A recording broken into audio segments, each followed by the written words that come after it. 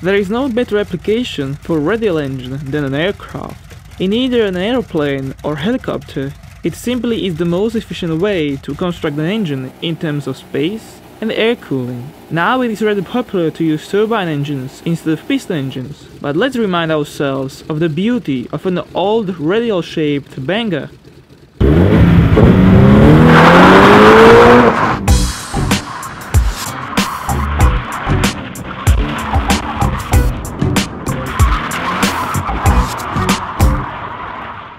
Pratt and Whitney R985 Wasp Jr.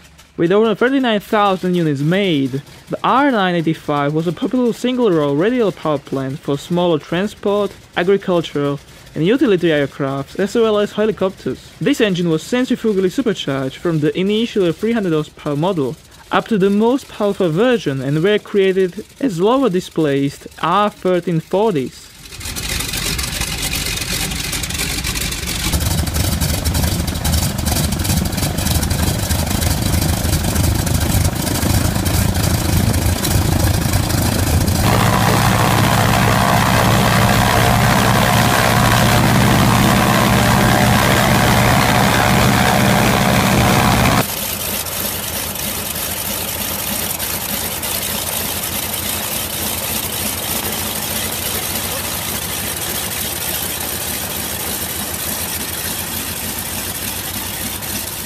Wright R-3350 duplex cyclone.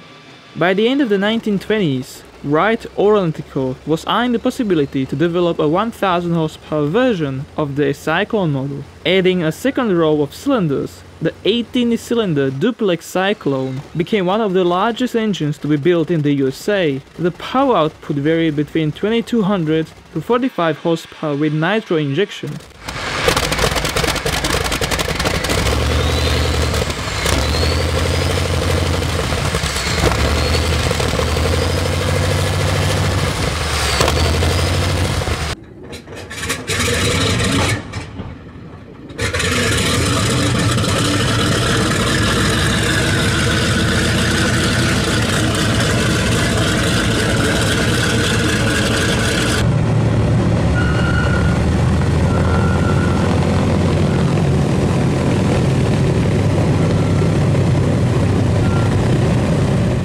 Alvis Leonides.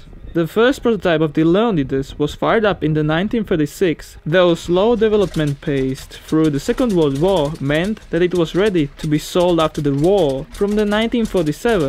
In 1959, its stroke was extended to 122mm, increasing the volume to 12.8 liters. It was the last high-power air piston engine from Britain.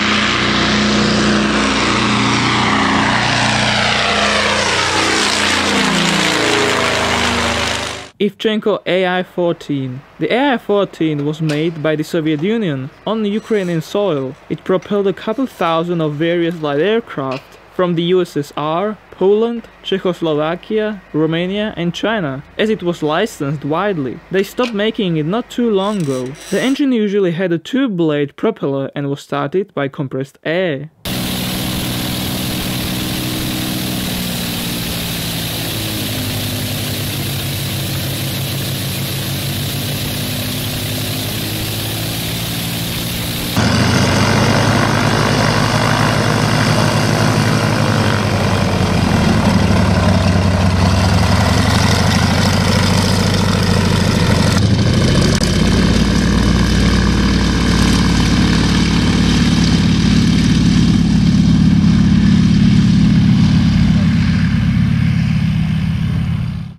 Warner's Carp. The Warner's Carp was an American production, with examples so reliable that they are in service in their original application even today. With such a low displacement, It was one of the smallest aircraft engines amongst them all, but it was enough for the lightest aeroplanes and even helicopters.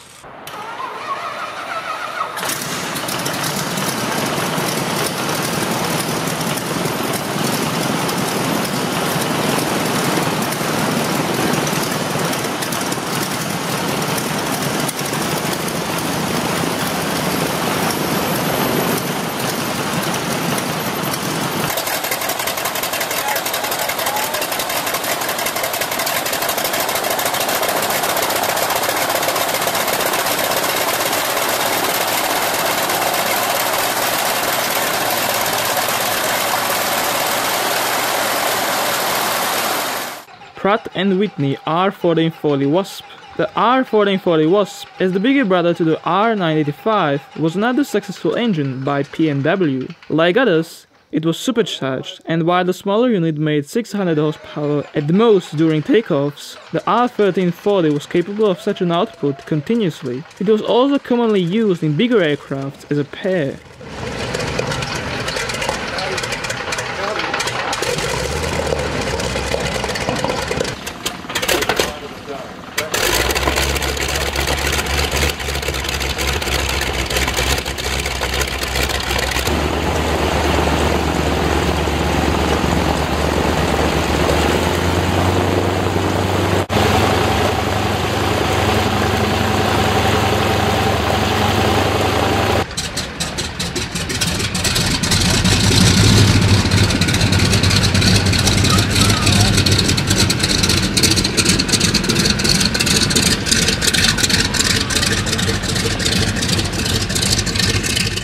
Bristol Hercules.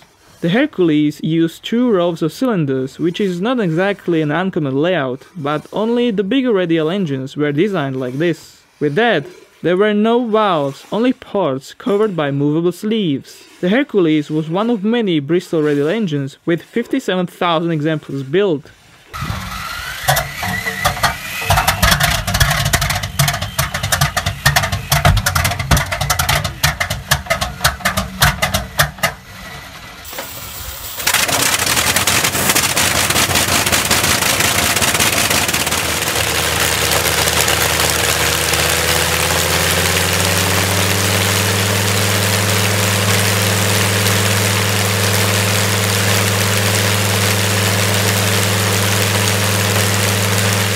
Nakajima Sekke. The Sekke was also a 2-row radial engine. The major portion of all 30,000 engines built were produced by the Nakajima Company and was mainly installed in machines of the Imperial Japanese Navy and Imperial Japanese Army.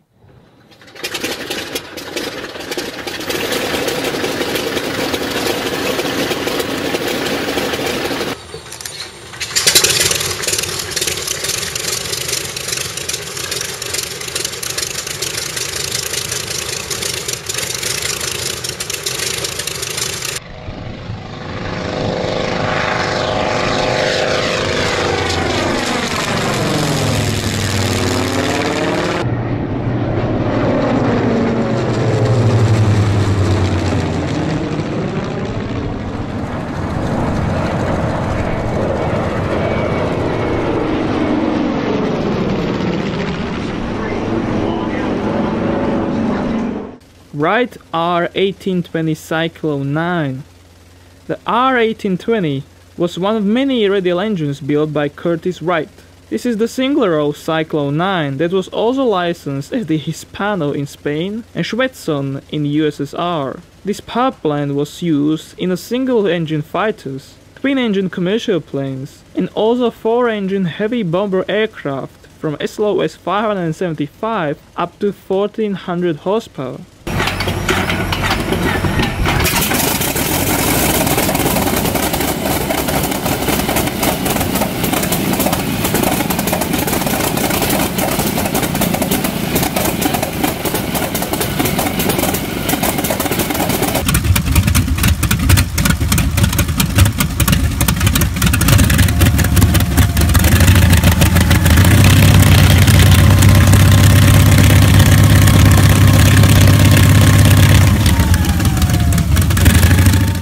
BMW 801. BMW is a famous engine builder, especially for cars and motorcycles, but is less known for aircraft. They were in charge of many air power plants, and this is one of the larger ones. As with all engines on this list, it is an air-cooled unit with over 28,000 produced and was thus the most produced radial engine in Germany during the Second World War.